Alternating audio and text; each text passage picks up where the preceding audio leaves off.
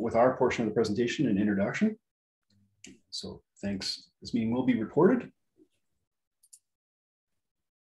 But before we get started with our 5th SFU CED public lecture, we respectfully acknowledge SFU Burnaby is located on unceded traditional territories of the Coast Salish people, including the Tsleil-Waututh, Coquitlam, Squamish, and Musqueam nations. And I am honored to be joining you from Invermere, BC, the shared unceded home of the Secwepemc, Aqiskunuk and Ktunaxa Nation, and the chosen homeland of the Columbia Valley Métis.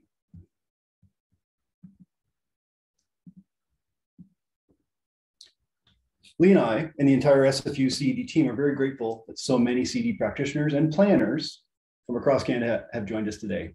And with the recent atmospheric river that has caused us all to look at our rivers, lakes, and waterways, we couldn't have planned better timing for this public lecture. The Dividends of Municipal Investments by Darren Enns. Darren Enns is the Director of Planning and Development for the town of Banff, located within Banff National Park. The town of Banff is a place where residents and visitors live, work, and play on the traditional territories of Blackfoot Confederacy, Stoney Nakoda First Nation, Tutina First Nation, Métis Nation of Alberta, Region 3. Banff and the Bow Valley has also long been important to the Ktunaxa and Secwepemc First Nations, who traditionally occupied lands and used the watersheds along the eastern slopes of the Rocky Mountains. Darren is a professional planner, originally from the Fraser Valley of BC, with an education as a geographer and urban planner from UBC, with a stop along the way at SFU. Darren has worked in tourism land use planning most of his career, which has included stops in the consulting world of British Columbia, working for national government in the Cayman Islands, and for the last 12 years in the town of Banff. In his spare time, you can find Darren serving as municipal councillor, representing Albertans in the Kananaskis region, or trying in vain to hang on to his youth by mountain biking on a nearby tunnel or sleeping Buffalo Mountain. Personally, I can't think of a community in Canada that has become more pedestrian and cycling friendly over the last decade. From moonroofs and pedestrian bridges to intercept parking, Banff is able to repeatedly take the best active transportation and commerce practices from around the world and adapt them to their mountain town community as visitation increases. Today, Darren will highlight some of the case studies from the crown jewel of Canada's national park system so that you can make the most of your time vacationing in Banff this summer and the spring and fall, but also learn how municipal leadership can be guided and supported. We'll save time at the end of the presentation to hear about some of the initiatives and adaptations that you've developed for your public infrastructure, placemaking, public transport, active transportation systems. I'll be monitoring the chat and encouraging you to share your questions there, but we'll bring them forward for Darren at the end of his presentation.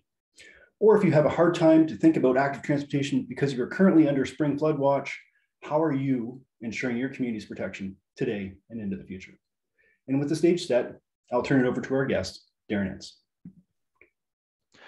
Many thanks for that intro, Ryan, and thank you to everyone for having me. I'm just going to take a second to get my text sorted out here. And Ryan, how does that look? Perfect. Okay, well, fantastic. Thanks again. My name's Darren Enns, and as Ryan mentioned, I'm the Director of Planning and Development for the town of Banff. When Ryan invited me to speak today, I wasn't really sure if I was involved in the world of community economic development. But the more I thought about it, and the more I thought about it in the context of CED as bringing about social, ecological, and economic change, I convinced myself that indeed I am a CED practitioner, but perhaps don't have the credentials. And so maybe Ryan will see me in his class in the near future. So today I'm looking to take you through a few case studies from Banff of projects, municipal projects that have paid dividends far beyond what we initially expected. So let me just jump to the next slide here. So to give you a bit of context, we're going to walk through 3 particular case studies that we've completed or are in the process of completing in Banff. Starting with a Bear Street redevelopment project, following up with our Rome transit system, and then closing off with the development of our pedestrian bridge network within the town. And as Ryan mentioned, really looking forward to a question and answer and conversation after the presentation. So with that, I'm going to actually start with a few background slides and try to ground Banff for you, for those who haven't been in a while but are obviously planning to come, and I'm hoping to lure you back with this presentation. So Banff as a landscape has been used by Indigenous people for millennia as a place for harvest, refuge, and trade. It has always been a place that brought people together, including connecting the Plains nations with those of the Salish speaking people of British Columbia, as Ryan had mentioned in the introduction. And for me, in that history is a story of hospitality that I'd like to think underpins our identity today as a tourism-based community. So the evolution of tourism in Banff dates to the development of the Canadian Pacific Railroad and the so-called discovery of a local hot springs by 3 CPR workers, as illustrated by this biblical style painting. The first thing these gentlemen did after they located the springs was to build a hotel, and shortly thereafter the federal government arrived and ordered them to tear it down, thus starting a 150-year debate around conservation and development in Banff, which is not wrapped up as of yet, and I don't expect it will. The town site of Banff was surveyed and laid out by a gentleman named George Stewart, who went on to become our first superintendent of our national park. And he designed our community with the great photo op in mind since day one. And so here's one of the earliest photos of Banff. It's a man enjoying, and his cow enjoying the iconic Banff Avenue with Cascade Mountain as a background. And it's scenes like this that inspired people like Cornelius Van Horn, the superintendent of the Canadian Pacific Railroad, to say, well, if we can't export the scenery, we'll import the tourists. And did that through the development of a series of grand railway hotels, including the Banff Springs Hotel, to serve as both stopovers for CPR guests, but tourism attractions in their own right.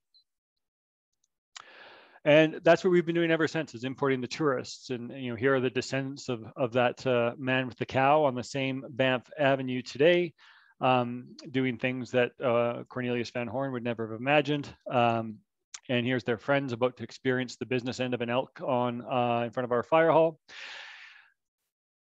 And here's a few stats to help sort of set the stage or set the context for what happens in Banff from a tourism perspective and an economic perspective. So we host the world, and that comes with both opportunities and challenges. Our 4 million visitors demand a range of services, and our role as a National Park Visitor Service Center puts demands on residents and visitors, or on residents specifically, beyond what you would think in a community of 9,000 residents.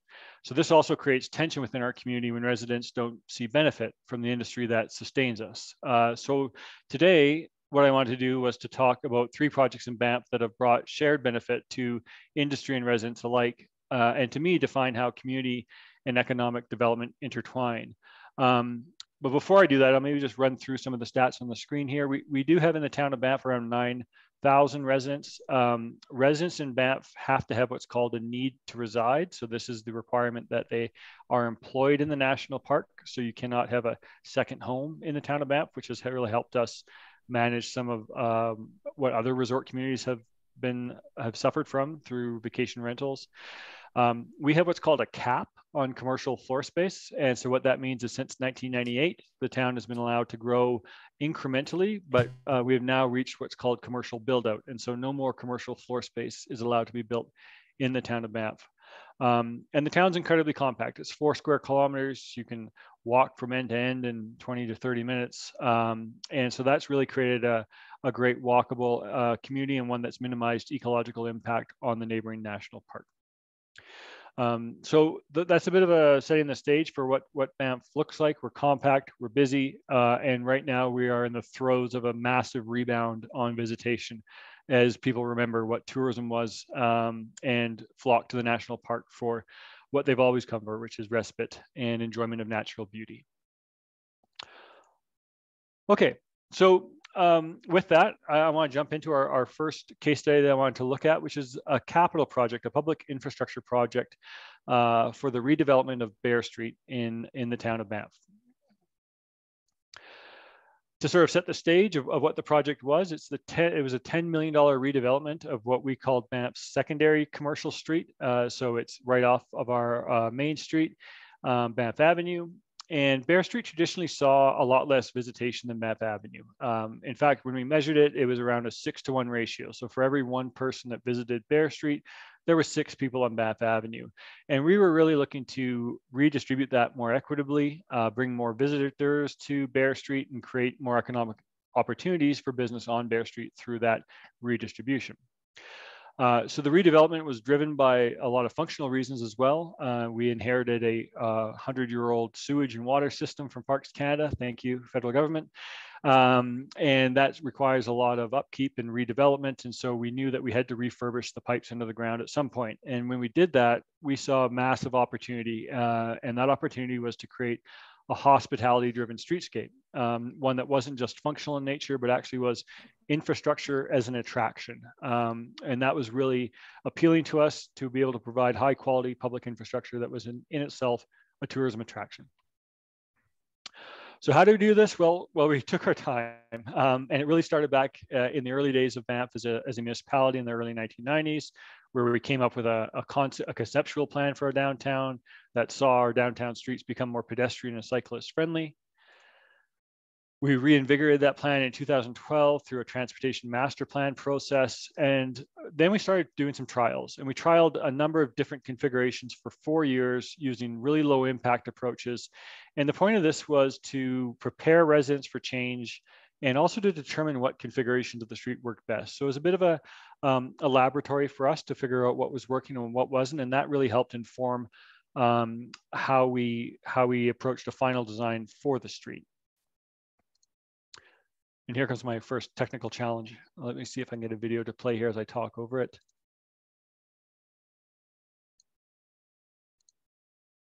Oh, of course it never works when you want it to. Here we go. How's that? I'm gonna hope that's okay. So then our next step was to go back and to talk to the community and talk and talk and talk some more. And you know, that was a really at times challenging process, but the point was to talk about the proposed design in all sorts of different forms, like the one you're looking at now. We talked to the community about how it would work, about what the expected impacts were, and we listened to those concerns raised and brought them back to our council. So we used this as a sounding board, a place to voice your concerns and your opinions. And you know, as challenging as it is for those who are looking to build a project to keep talking and talking about it, this was actually one of the most successful parts of the project in my mind. It was a chance for us to, I'm just going to try and see if I can play that again. Sorry, I'm just going to turn off some volume here. And one of the things I found really powerful for me was that we could have done a lot of this engagement digitally and online and talk to people via, you know, web surveys and digital models, but we actually tried hard to create a very tactile engagement experience for people. We used traditional methods like poster boards. We bought ourselves a physical model of the street as opposed to a digital one. And that physical model, I can't tell you what a great lure that was to get people in talking. We set out little cars and plants and gave them to children and said, you know, think about how you'd use the street. And so it seems really, I guess, old school in the world of public engagement. But to me, this was one of the most powerful parts of our engagement process, was this tactile face-to-face engagement with our community. So that's something that I took away as a really, really powerful learning from that process. I'm going to try and jump the slide.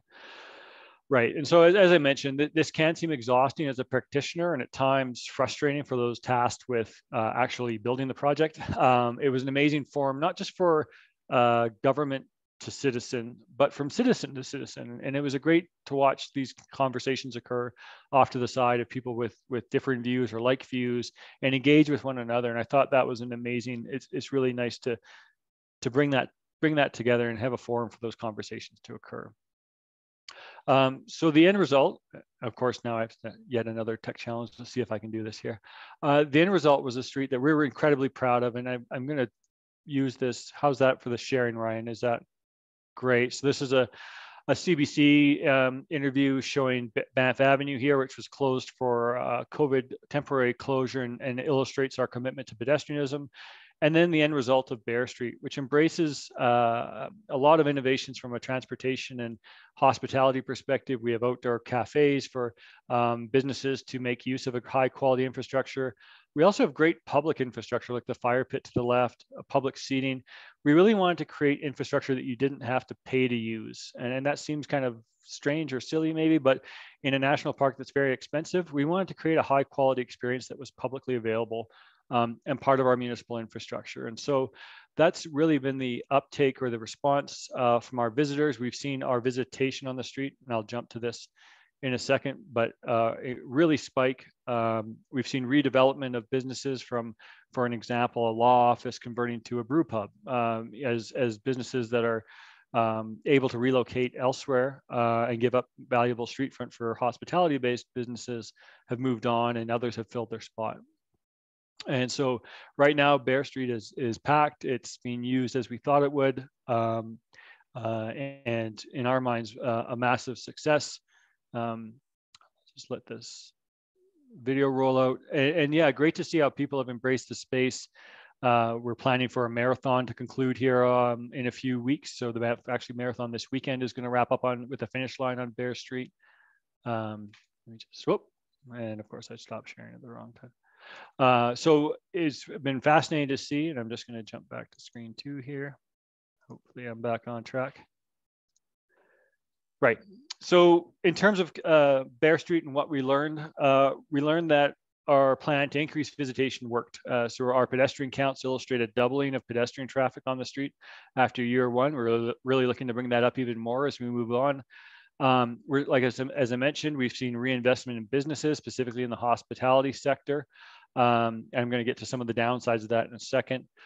We've learned that if you create a high quality public amenities, you can create more equitable opportunities for people to enjoy public space. And so we really thought hard about how to make sure the public could enjoy this space without paying to be at a restaurant. And we thought that that was really important, that you could have a high quality experience that's not commercial in nature, and that government has a role to support that. And we also found that slower, and I mean slower on the streets, slower speeds, slower movement is a lot more sociable. And Bear Street's become a real social hub for the community to interact, to run into each other. And it's a lot easier to have that conversation on the street than it is when you're passing someone in a car. So it's a really great social space that we've created. One thing that we do watch for is that with all the reinvestment in Bear Street, we're also seeing things like rising rents. So commercial landlords are able to charge more for space because it's a more valuable street. And what we're worried about is that that might create signs of what we call displacement. So businesses that, like a hardware store or an eyeglass store, may get bumped out for a restaurant. And what is the impact of that to the community from a social perspective is something that we're really concerned about, especially when we have finite commercial space in our community through the commercial growth cap. So Ryan, I was going to maybe save questions till the end. I've got these 2 more case studies, but that's Bear Street.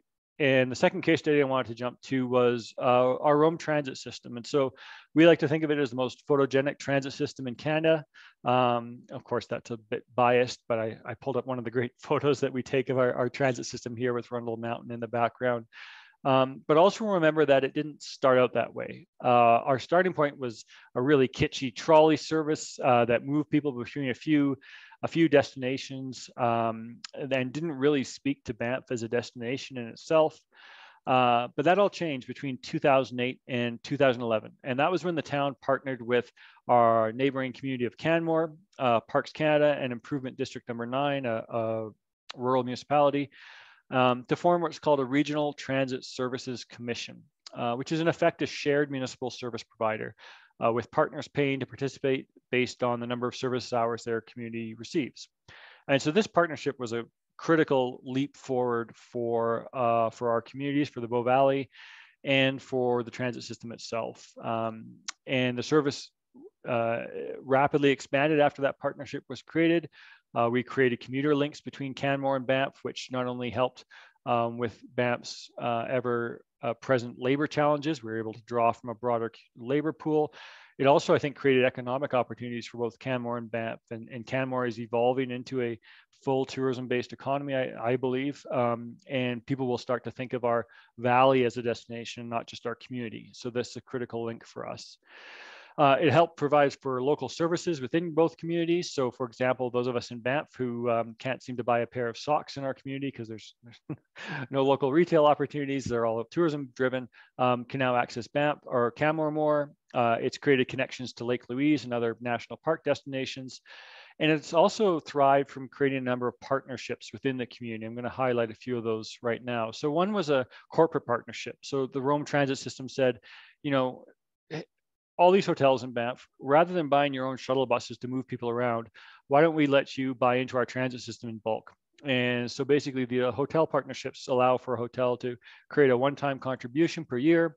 You take your room key, you get on the bus, and all of a sudden, instead of a bunch of private underfunded shuttle buses moving around our destination, we have a single cohesive transit system to rely on. So it's great as a visitor. You just take your room key out, jump on the bus, and it's a very seamless experience. A second example is a school partnership. So working with local schools to allow for students to move between both the Canmore and the Banff school system, so that children in our communities can benefit from both communities' education offerings. And both Banff and Canmore, and I have to applaud Canmore because they took the lead on this, they've also managed to offer fare-free transit for residents. So Canmore did this right off the bat. Banff took their time. We actually implemented a pay parking system to fund this last year. And so our council said, we want visitors to pay for parking, but we want that money to go back into sustainable transportation. One of the elements they supported was a fare-free transit system for residents, so that we can jump on the bus as residents and enjoy the fruits of our investment in the tourism-based economy and feel like we're benefiting from that. Some other things that we've trialed is we're trialing our regional transit to Calgary. And I noticed, or I highlighted that the photo of the bus from the first screen, we embrace local photographers to brand our buses. And so all our buses have a specific animal associated with it. So you can say, I got on the fox bus or the trout bus. I don't know how the trout got on there, but it's not the most sought after bus. But anyways, using local animals, local photography to celebrate that which is our local sense of identity here in the Bow Valley. So ridership, as a result of all these investments, took off, growing at a fairly exponential rate until, of course, a global pandemic hits you. And so this graph is pretty illustrative of what happened in Banff in the last 2 years. Transit's really suffered, and that's been compounded by COVID and obviously restrictions on use of public transit. So what we've learned from investing in public transit and the Rome transit system is, well, first of all, that we're stronger together. Our communities could all have had their own independent transit systems and done our own thing, but working with partners was exponentially beneficial. And it's also helped to secure more grant funding from provincial partners. When provincial and federal partners see communities working together, they see efficiencies, and that's really what's been pushed in Alberta is regional services as opposed to municipal ones. And so we've really benefited from a lot more funding by working together with our partners. We've also found that being a case study for innovation helps. So you might have noticed in some of those images, our bus system started out using diesel electric hybrids, and now we're moving towards a full electric fleet. And what that introduces is opportunities for a lot of funding from higher levels of government that want to support that transition. And so we've managed to secure a lot of grant funding to make that transition come true. And the third lesson is that when we can provide community connections, free transit for residents, benefits for school children, that causes residents to see the value of what might otherwise have been seen as solely a tourism-based investment, and helps break down those barriers between the us and them of business and community. And so those have been, I think, huge wins to gain support for public transit in Banff and for making investments that have dividends beyond just the business community. Okay, so my third case study, I'm sorry, I know I'm moving pretty quick here, but I'm conscious of time and really want to have some conversation with the group. The third case study is another example of investment in infrastructure and what I call infrastructure as an attraction. Don't worry, the gentleman on the bottom left's just having fun with the photo op. He's not imbibing in the nightlife of Banff. But these are a case study of our pedestrian bridge network that we've invested in over the last decade in Banff.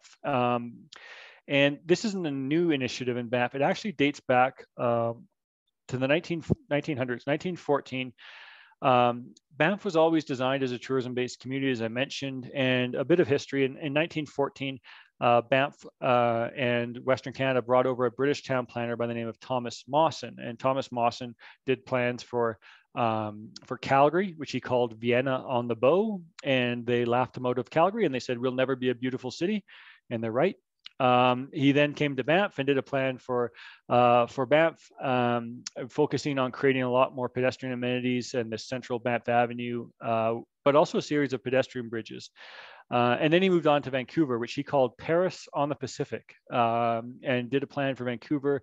For those of you who know Vancouver, you'll see remnants of his plan around City Hall, 12th and Cambie. So the Mawson plan always suggested that we were going to have a series of pedestrian bridges. It only took 97 years for us to actually make it happen. But we're really kind of realizing this vision that was granted to us or gifted to us 97 years ago. And so the first opportunity was back in 2011. We had a failing underwater sewage pipe, which went underneath the river, which provided us with an opportunity to reimagine what was supposed to be a utility crossing as something much more. And that gave us the opportunity to build our first pedestrian bridge, which was called the Muskrat Street Pedestrian Bridge. Again, aligned north-south to take advantage of Cascade Mountain in the background and this great backdrop and photo opportunity. It also serves a multitude of purposes for our community, including a visitor and resident pedestrian amenity. It's, as I mentioned, a utility conduit for sewage to go across the river. Not a very sexy topic, but I have to talk about it. It's a photo op and wedding venue, which something we never really imagined, and a special event venue. Here's that same Banff Marathon making use of the pedestrian bridge as a venue and a great photo opportunity for these runners and others to just take a second and say, wow, what a great place and what a place to enjoy. And so our learnings from our pedestrian bridge and our first pedestrian bridge project was that it was an instant success. We went from hundreds to thousands to almost 10,000 crossings a day. July 1st was our peak day at 7,500 people across that bridge.